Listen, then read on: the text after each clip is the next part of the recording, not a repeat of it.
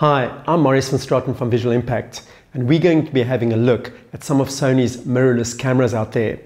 These mirrorless systems are challenging classical DSLR systems, and it's worthwhile to have a look at these. We hope you enjoy these videos. Thank you.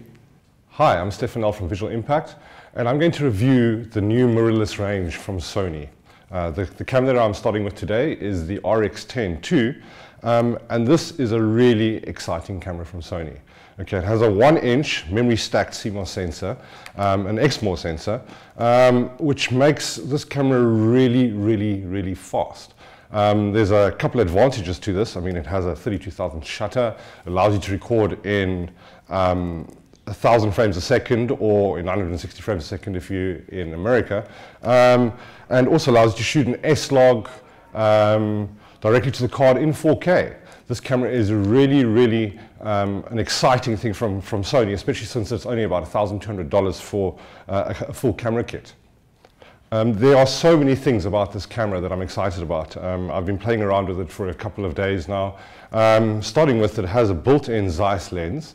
Some of you might say, well, you know, I would rather have a lens that I can interchange with, you know, my Canon and my existing Nikon lenses.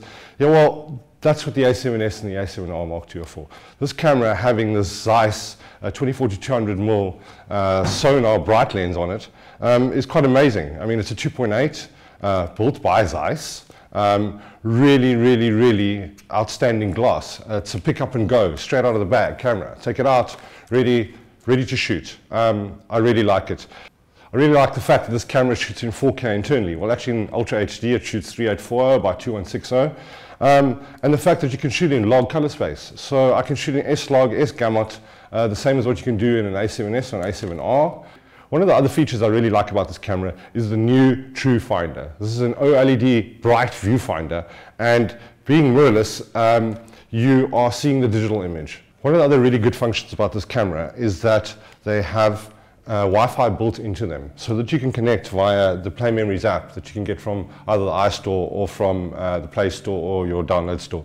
And you have a live preview on your phone, and you can operate the camera from your phone, whether you're in movie mode or in stills mode. Another thing is that it sends the images directly to your phone directly after you've shot them, which is a really cool thing. If you're shooting high-res stills and you want to quickly use social media, you just send them to your phone and off they go. I think that Sony are really thinking about it and thinking about the way we live in today's world by coming up with applications like this. Some of the other great functions is the fact that it has a tiltable viewfinder on the back. So shooting high level or low level now becomes a lot easier than the other cameras or DSLR kind of cameras that have the fixed back eyepiece. This is a really cool function on all the Sony mirrorless cameras that you will be seeing in the next reviews. You can either shoot in quality dependent mode or lens dependent mode on this camera at high frame rates, depending on what you want to use it for. I recommend that you shoot in quality dependent mode, which then gives you only 2 seconds burst. But it's really good for what it is. I mean, the fact that this has a 20 megapixel sensor with this new backlit technology that they're using, and the copper on the back of the sensor to release a lot faster, is making these cameras really fast. I'm excited to see what this develops into in the future. This kind of technology getting into bigger cameras is going to be a really exciting thing.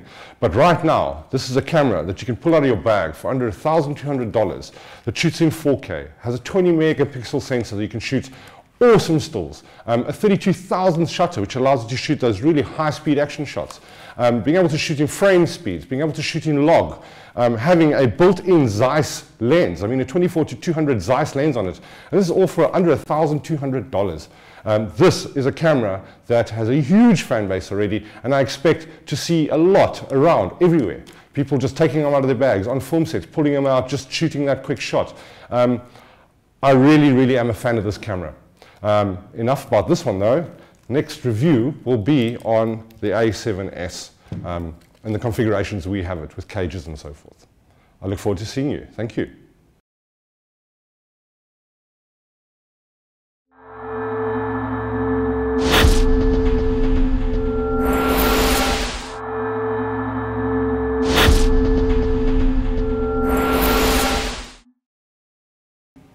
Thanks, Steph, for that overview. I hope you guys out there enjoyed it. we'll be offering you some more overviews of Sony's mirrorless products. And please know, Visual Impact both rent and sell these products. Our details will be appearing on the screen shortly, so please give us a call. Thank you very much.